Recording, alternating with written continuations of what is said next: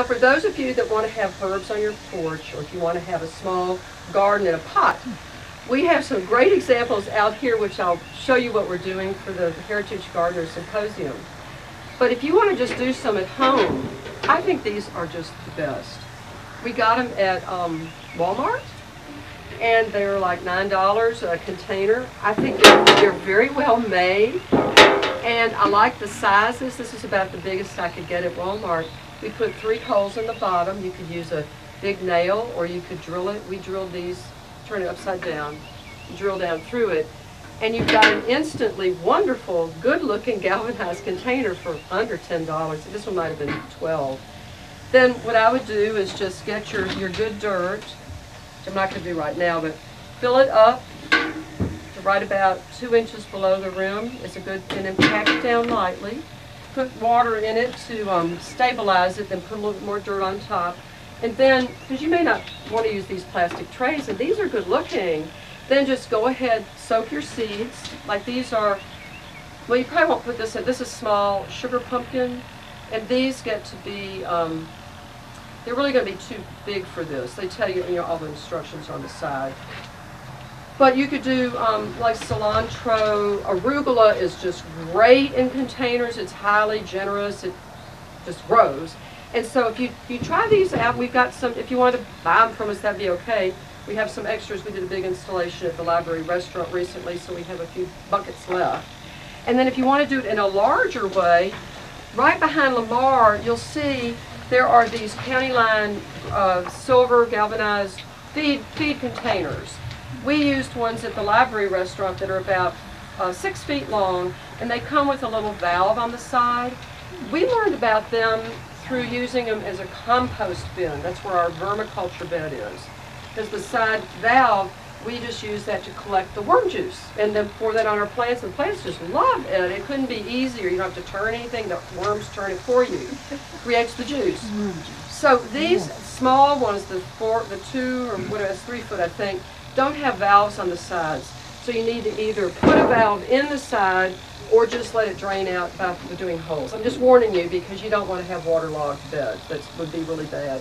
And you can put gravel in the bottom of this if you want to, whatever you want. I find these are used for such a short term that people usually just take them out and just redo them later in the year. These would not be suitable for carrots, but you could grow carrots in this because a carrot, if you use baby carrots, choose your carrots wisely, you could have precious carrots. You can just scatter the carrot seeds around the edge with a grandchild or yourself, and they'll grow on down and then have some other things taller in the middle. We love growing dill. I mean, there are just so many, it's just endless.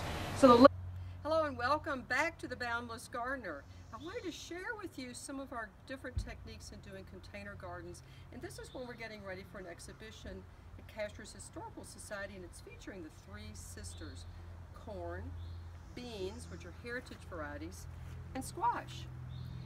And before we focus too much on this, I wanted to show you this metal bin out here that says County Line on it. That is one of the galvanized bins that we referred to in the lecture that you've just watched. And they're very good for home consumption. We've turned it upside down, so you'll see that it needs to have some holes in the bottom of it. So, back to this. What's really interesting about these is that they've grown so fast. I believe we've had the corn in the ground, let me think, since about the 5th of May. This is the 19th of June, and so that's been going now, and they were already about that tall when I got them. So let's say that they're 8-week-old corns. That's pretty cool. Look how tall they already are. And then the beans were soaked about the 3rd week of April. So they're at least, we know they're 8-week-old beans, and they're already just racing up these poles. The poles are made out of polygonum, which is a knotweed, and it's a noxious invasive in our area. And we just decided to repurpose it when we were clearing a thicket. So we cut them off, tied them at the top, and I'm sure the beans are going to overgrow them, but at least it gives us a support for when we transport them to the event, because we're going to show them off in these bins. In any event, these heritage beans are very interesting. They have quite wiry stems.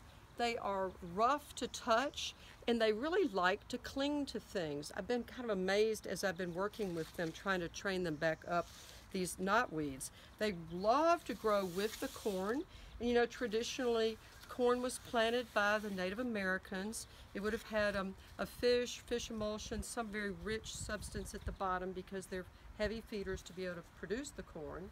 And then the beans were planted at the base so they would grow up the bean stalks as a support.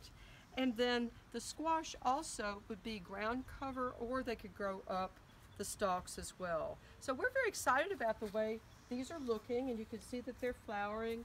A couple of them already have beans made as beans, so I'm recording which of the different varieties are producing beans earliest, because the early settlers would have wanted to have food as soon as possible. Thank you so much for joining us for this Garden Talk Salon. I'm Mary Palmer Dargan.